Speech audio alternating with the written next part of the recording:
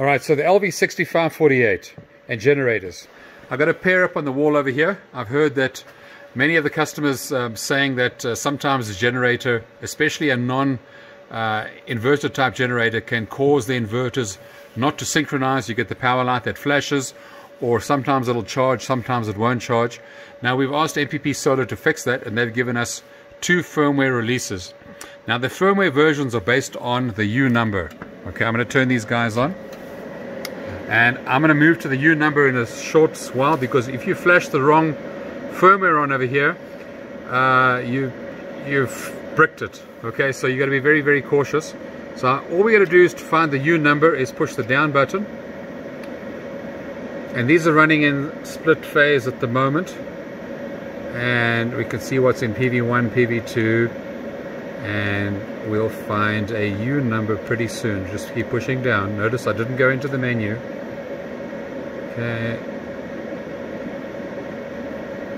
Okay, this is U4507, U14507, and you'll soon see what these numbers mean.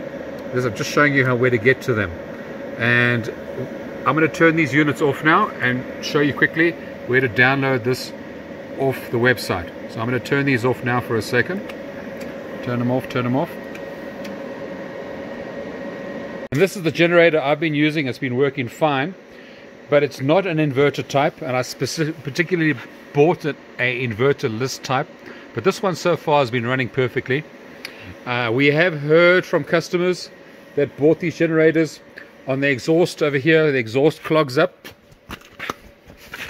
The exhaust clogs up. The little filter inside there, on pretty much on all of them, they run them rich. It's a spark arrestor. Excuse my hand over there. It's a spark arrestor. Punch a little hole through there.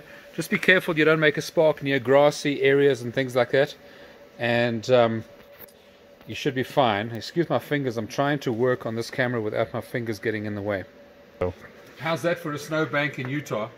You know, it's awesome bound to snow this year, and just give you some idea of how this bank is. Probably July by the time it's gone. Okay. So to find the firmware, go to watch247.com/manuals. Let me just get that glare out the way there. Okay. And MPP. And you scroll back and you'll see there's a folder there called firmware. Let's tilt this forward. Get this guy. Sorry, got the light issues here. Firmware, and look for the LV6548. Just click on that. And then you'll see generator charging fix. There's a folder over there. Generator charging fix. Now, if your firmware started with 45 in the front, like mine did, you saw it had a 45 in the U1 number, you're going to use this over here. And if it had a 69, you're going to use that. If it has neither this nor that, and you flash your device, you're going to brick it. All right, brick means that's what you can use the inverter for afterwards. Okay, so we're going to download this file, save as. I'm going to save it to the desktop. And just pause there. Okay, when you just download to my desktop, I'm going to right click, extract all, extract it, and off we go. Okay, now I've made a new folder, and it opens the folder. You simply do is open that up, reflash, and all you have to do is now, the thing is, what you need to do, this is an older computer that has a RS-232 port in the back over there. Okay, DB9 pin over there. These two. That's the VGA, and this is the DB9 pin over here, the serial port. This is the cable that comes with the unit. It's not an Ethernet cable, it's an RS-232 cable. You can see there's only 2 wires used in it, or 4 wires, and then it's a DB9 connector. Now, to make your new laptop that doesn't have a USB port RS-232, you've got to buy one of these on Amazon, eBay, etc., about under $10. So it's got a male DB9 on the one side that plugs in there, and this little guy plugs into the USB port, and now you've essentially made a USB port into a serial cable. This plugs into the inverter. Go. That's going to plug in over there in the PC COM port. All right. Okay. So here is a shop inverter that we've got. we just practice all sorts of things on here. This one also shows U14507. So we're going to flash this guy with this cable in here onto our PC, and we're going to do that right now. So the inverter probably needs to be in the off position, and if I were you, I'd supply AC power to the inverter or solar power to keep it on. Under battery power like this, it's touch and go if it's going to stay on. So just supply AC power. You can try battery. I'm going to do that right now and take the cable apart. Okay, so we're going to turn this inverter on, and then we're going to come to the reflash tool that we've unzipped over here. Double click that, run. We made sure this is for the 45 U1 version. It'll come up with COM1 because I've connected in my COM port on my laptop over there. And I click update. You want to update the firmware? Yes. And you'll see that it should start updating when I turn that inverter off. Alright, it says UPG, yes. And immediately over here it starts connecting, and in a short while we'll see the blocks start climbing over there. There we go. So now it's going to tell me it takes 11 minutes to do, and there we go. So then power button, I turned it on, and when it's on it won't start flashing. The moment I turn it off, gave it a bit of time, it started flashing it, and I'll see you in 11 minutes time. Alright, so the difference between an inverter generator is it actually has an inverter inside it to give you a pure sine wave at 60 Hertz exactly. A non-inverter type generator can give you an ugly waveform out, which can sometimes cause the inverter not to synchronize properly with the incoming waveform. The frequency needs to be between 58 and 63 Hertz. And people say, well, my generators ran fine for months and months and months. All of a sudden they call you in wintertime or summertime, but the grade of gas might have changed, the temperature of the generator might have changed, you might need some WD-40 on the governor. It could be many things that happen that cause a generator to lose synchronization or maintain proper frequency. Now, like I said, I've never had a problem with this one yet, but there are guys that have run their generators for hours and hours and hours, only to find out one day they turn it on and this inverter won't charge off generator, which is the reason for this firmware update, to make it less sensitive to generator noise. Now, what can also happen is, another way to kind of get your generator to synchronize is to put a load on before. Now, I always recommend a resistive load like a heat gun. Don't put another motor on, because a motor makes more noise than anything else. Think of it as if you were in a room without any furniture in, you can hear an echo. Now, that's what happens to the same thing in the electricity world. If you're running a generator with no load on, you can sometimes hear the generator hunts, you know, and that causes the inverter to lose synchronization.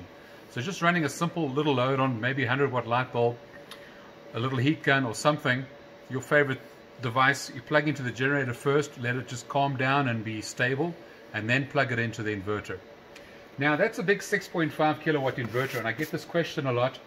Can I run a 1100 watt inverter to charge this 13 kilowatt system? Of course you can. All you do is you set the utility charging apps. By the word, turn these guys down. Now remember, there are two settings in this guy. First of all, if you want to charge from generator, the best way is to set utility as the first priority. If you're down and out, that's going to be utility, solar, then battery. That'll be the first priority. If I push enter, there's SUB, which is solar, utility, then battery, which means that it'll take solar first, then utility. If you want to make sure the generator has the first priority, you set it to utility, solar, then battery. Now, SBU, you can see utility is the last priority. Solar, then battery. Now, battery according to setting 12 and 13, right? So people say, well, I've got to set to SBU and I've got my generator running and it won't charge.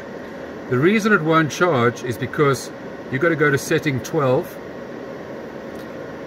Setting 12 says if my battery falls below 50 volts, so if your battery is sitting at 51 volts and you run the generator, it's not going to start charging. It only starts charging if the generator runs below 50 volts in SBU mode. And then setting 13, I've set this to full, so it will only stop charging when the battery reaches full. Now you can change this to any voltage you want to. You can set that, obviously you cannot set it lower than 48 volts because, and if you do, if I do try and set it over there, it's not going to take your setting because setting 12 is lower and setting 13 is the upper limit, so that's going to be a false setting. So let's just push enter there again, and you can see setting 12 is 15, setting 13, and this is a typical example of a setting that will cause the inverter not to start up, where setting 13 should be higher than setting 12, and you can go all the way up to 60 volts. So you could say when the battery gets to 52 volts, shut off. Alright, so I just left it full right now, or 57 volts. Now the other important thing is, like I've got a little Mickey Mouse generator there, 1000 watts, and here I've got two inverters of 13 kilowatts. Now you can charge with the 1000 watt generator. It's going to take forever. Alright, if you had 10 kilowatts of battery, 10 kilowatt hours of battery, it's going to take 10 hours running that generator with absolutely no load on these inverters.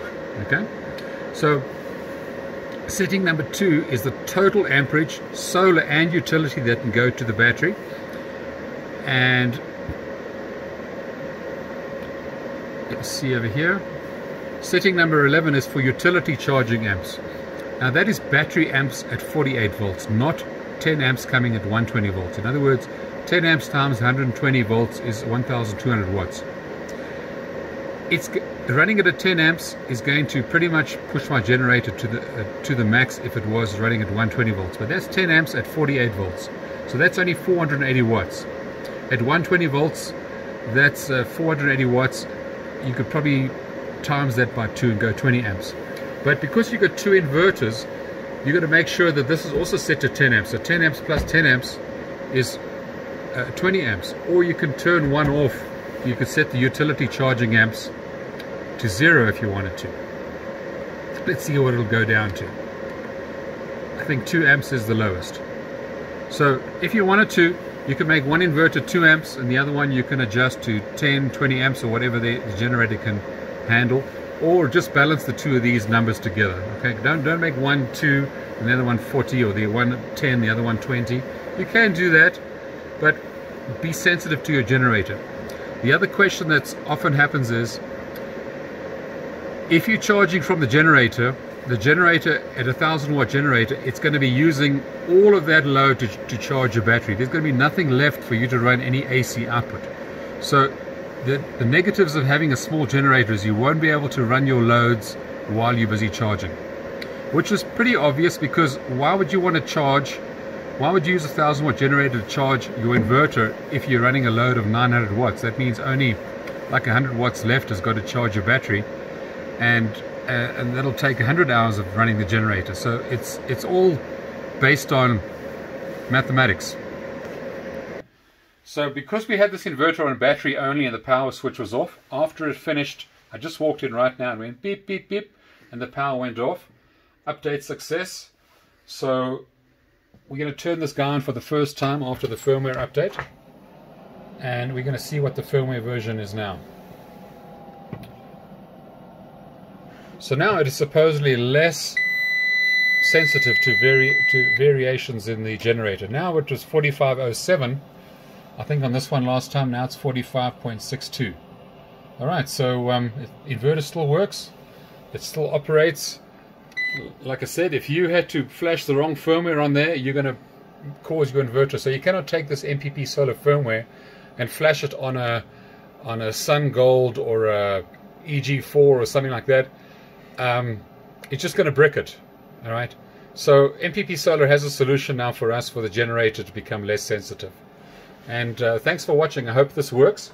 And this same principle works for flashing firmware, any other firmware that you have on any of the MPP solar inverters. It's as simple as double clicking, opening up, and make sure as well, here's a gotcha, if your COM port is more than 3 or 4, it usually, this program won't detect. So if you're going to change your COM port, let's say you keep plugging COM ports on your COM port number 45 already, you're just going to go to Control Panel, alright, and you're going to go to, you're going to Device Manager, over there. You're going to find this COM port. Let's say your COM port's over there at some ludicrous number. Let me just find where this COM port is. There it is there. And I know if I plug another COM port in over here, I'm going to plug another COM port in quickly just to see what number it comes up with. And I'm going to plug it in on this side over here.